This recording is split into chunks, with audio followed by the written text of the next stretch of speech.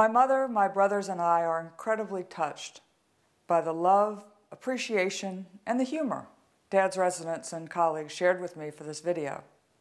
It's been more than 30 years since Dad walked, or some might say stalked, the halls of his beloved dental school, and endowing a chair in his name is truly humbling.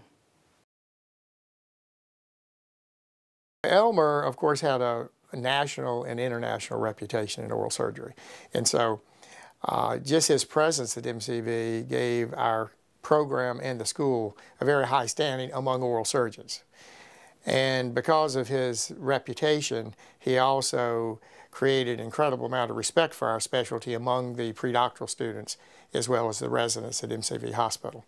Elmer was into kind of on the forefront of reconstructive surgery from trauma and oncology surgery. People in academics really don't realize the impression that they make on students, and there's not a day goes by that I'd say, you know, a lot of people have a little bracelet, you know, what would Jesus do, you know, well, what would Elmer do, what would he do here? Certainly he was one of the great pioneers and icons in his field.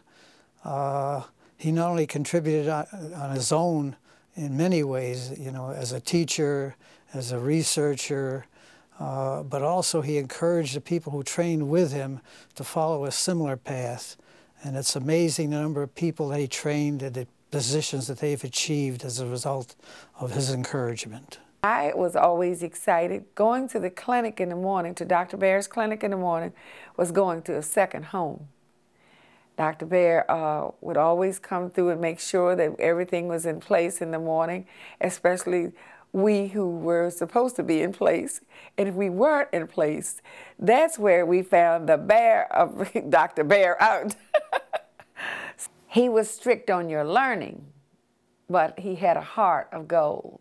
Dr. Baer always said that you have to be political at times, but the best thing that you can do is to provide good quality patient care and do a better job than someone in one of the other surgical specialties, and that was sort of foremost in our mind. The program, of course, started from absolutely nothing and had progressed over the years with him being in the reins for about 20 years or so, to be one of the most well-respected, well-established oral maxillofacial surgery program in the country. Certainly the senior residents have been had their input and have worked hard at it, and I would like first the three senior residents to rise and be recognized, Dr. Ewing, Dr. Charcel, and Dr. Cutno, who are in the back, and it's these boys who drove the whip, and they should be properly acknowledged. And the other house staff finally showed up, all of them, and I'd like them to rise, and they have had their input as well.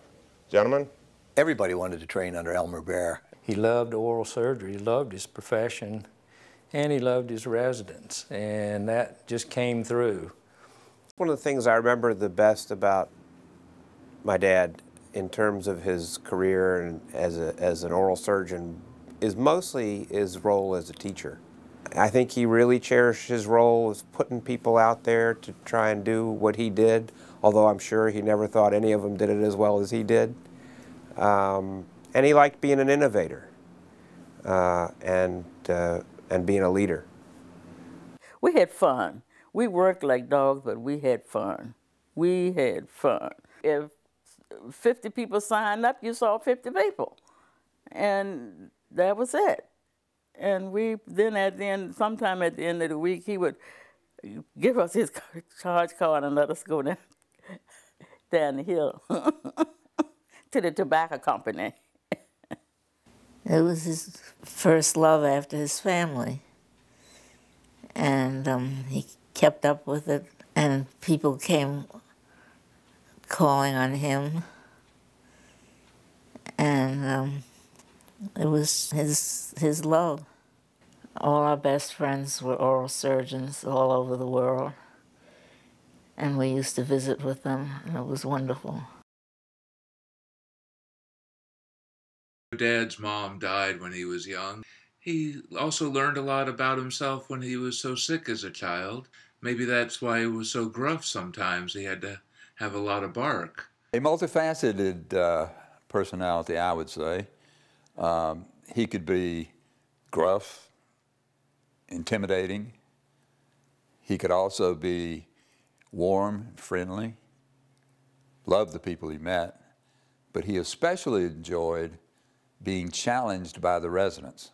His name wasn't Elmer Lamb or Elmer Sheep, okay, it was Elmer Bear, and what a fitting name. He was sort of the John Wayne of our specialty.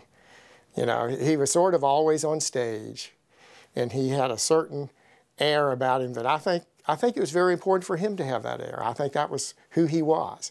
And so that was intimidating, and he sort of enjoyed being intimidating, but he didn't really take it too seriously. You missed the point.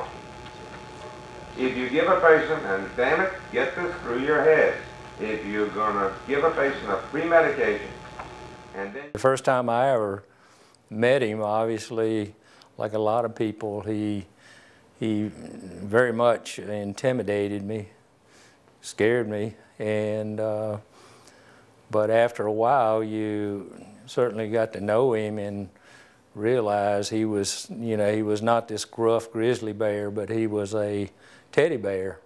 And as some of you who have had the misfortune perhaps of sitting in my lectures in the past, you know that I don't like to use a mic. Well, Elmer was an outstanding leader. In fact, sometimes it was difficult to keep him quiet at meetings. But even though he was vocal, he always had important things to say. So he was worth listening to, even though at times he got a little loud. People who knew him well knew that he had a terrific sense of humor, often a sarcastic sense of humor.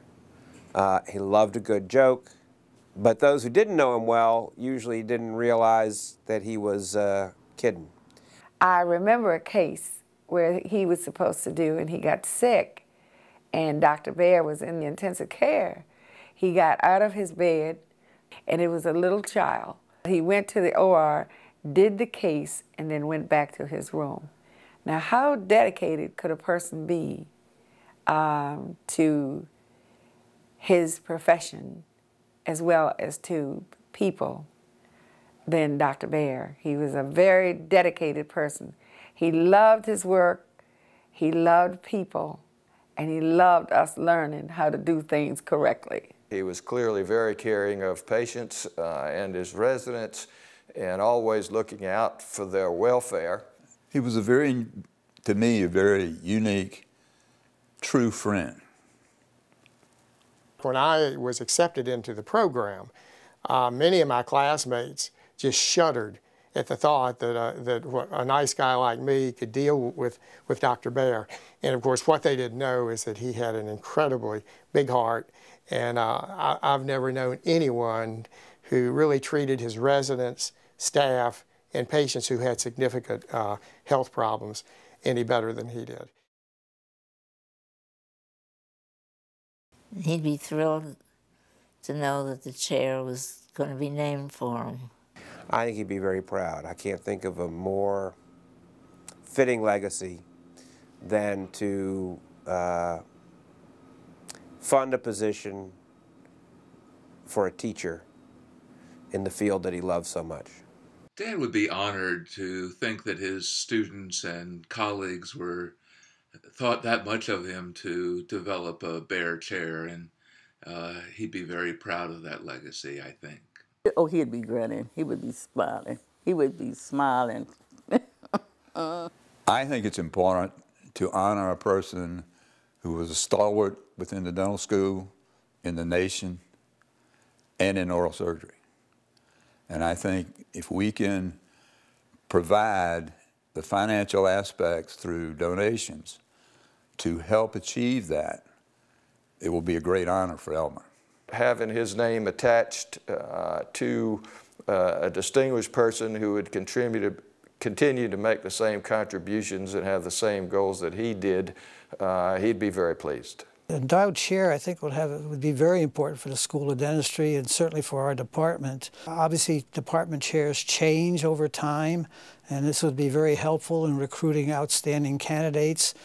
It'll also, by attracting outstanding department chairmen, means we're also going to attract outstanding candidates for a residency program. I have had a lot of conversations with many of the oral surgeons, and particularly the Richmond community that trained under Dr. Baer.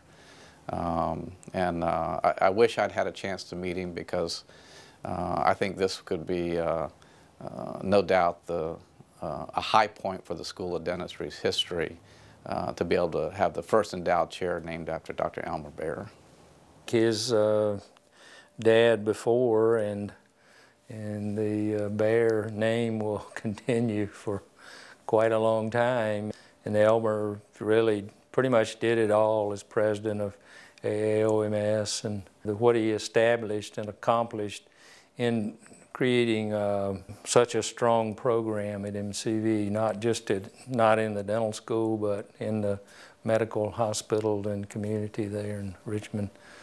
His legacy will, live for a very long time. We're one of the best clinical departments in the country, and we continue to strive to be one of the best in all aspects, and research area is one of the things that we want to look into in the future. There's no better name to associate that with than Dr. Baer, who literally dedicated his life both to education and patient care. To a guy who's gotten just about every honor, this is the ultimate honor. That guy did more for the specialty of oral maxillofacial surgery in his 60 years on the planet more than it may happen in the next 100 years. And I miss him, I really do.